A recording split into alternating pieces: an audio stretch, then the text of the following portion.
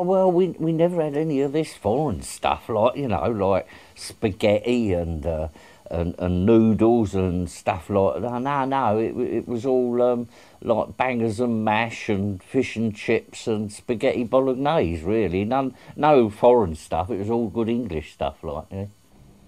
Never had alcohol. No, no, no, we couldn't afford that. It was just the odd glass of lager and that, you know, we used to have then. Not alcohol, not like what they have now, like this, what would they call it, J-Lo or something, is it, in bottles and stuff like that, don't they? All these young women, they eat all that, they drink this J-Lo stuff. No, it was all lager and lime in my days. Back, you know, when I was a university student, sex hadn't been invented yet. No. We used to date a girl, we used to take her out somewhere, and then at the end of the evening, we'd bring her back. I would take her to the door of her flat, give her a nice tender kiss on the cheek, like, you know, and then I'd go back to my pad and then masturbate like mad, like, you know. But, of course, we always used a condom because, you know, you can't be too careful there, can you? Know what I mean?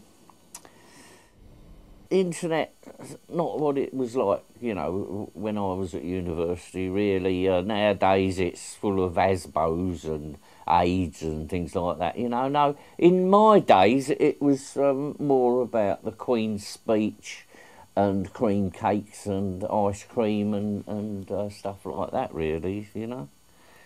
You've no idea what the internet is, do you? No, I haven't, no, not at all. Do we fishing? I'm going to have some of that then. Due to all this filthy... I'll have some of it. Why would I give it to you? Oh, come on, after all, I never dodged you, did Oh, I? since you're such a good boy. Oh, come on. Yeah. Oh, top hell, laddie. Asshole. Oh. Oh.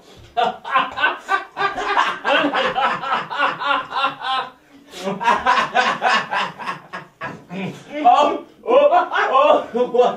I'll kill you. Give me back. You can say that again, Daddy.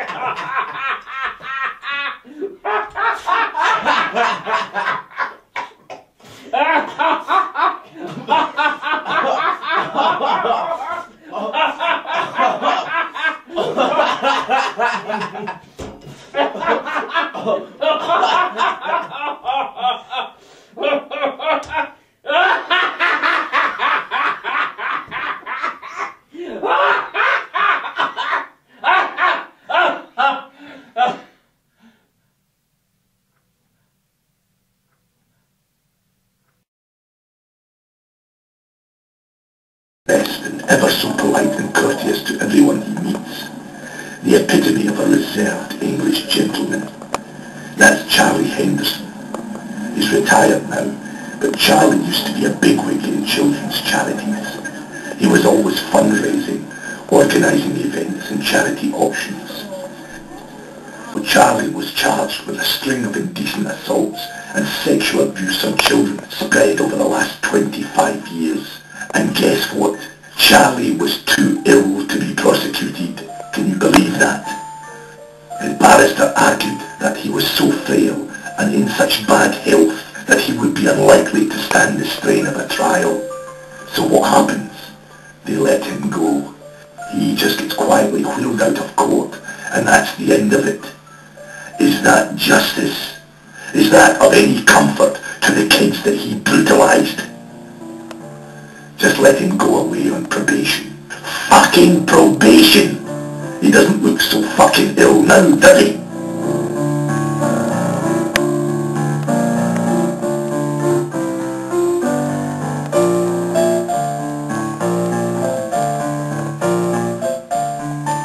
I followed Charlie's case very closely at the time.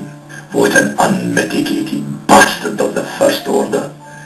A man in a unique position of trust over the welfare of kids who are already vulnerable, traumatised and mentally shattered. That sick bastard spent a lifetime pretending to help distressed children, and he was only grooming them for his own sexual gratification. People like that don't deserve to live.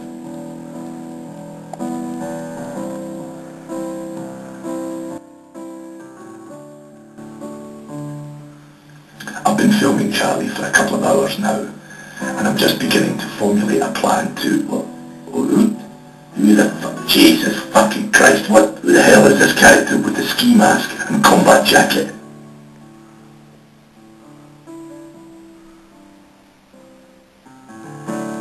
This must be one of Charlie's victims, getting his own back, his own revenge.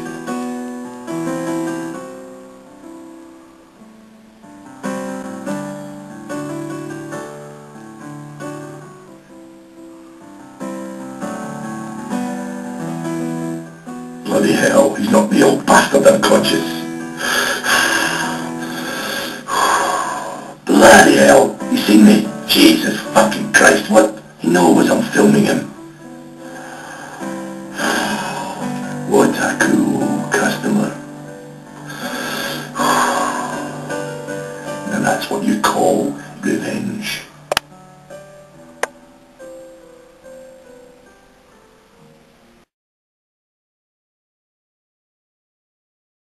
And with this, the insects in their nectar.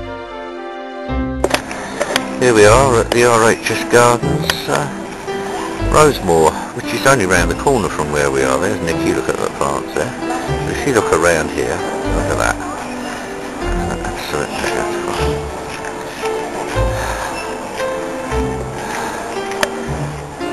Better catch Nicky up now, I think.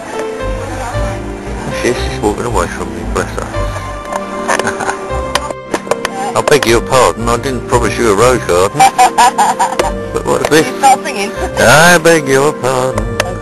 I didn't promise you a rose garden. How long There's a sundial. Hey? There's a sundial. Sundial? Yeah, behind you. I should think my son can dial, yeah. Have a look at it. 21st.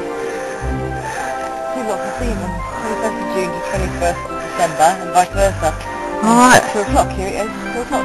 There it is. Yeah. Accurate. Yeah. Well, you can't, the sun's got to be accurate, hasn't it, mate? Yes, brilliant. That helps. Look at those beautiful delphiniums. Or as Nicky calls them, blue spiky things. That's the ones, yeah. And look at over there, it's the daylilies. Beautiful hemerocallis. Isn't it gorgeous? Wow. Well, it's only round the corner from where we are, too, this. Isn't it? Pumpkin poppies. I'll say no more about that, eh? Here we are in the cottage garden.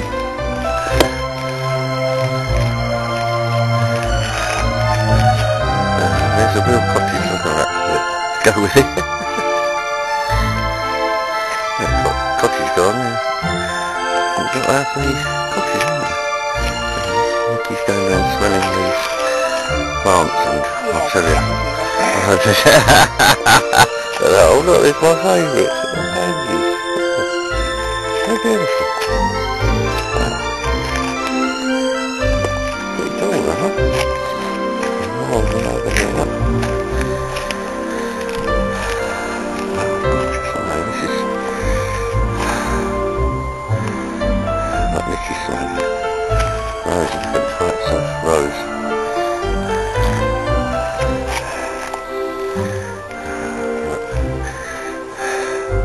Lilies there and more delphiniums. There's the orchard. And the fruit trees. Fruit's just beginning to come on, the apples there, look.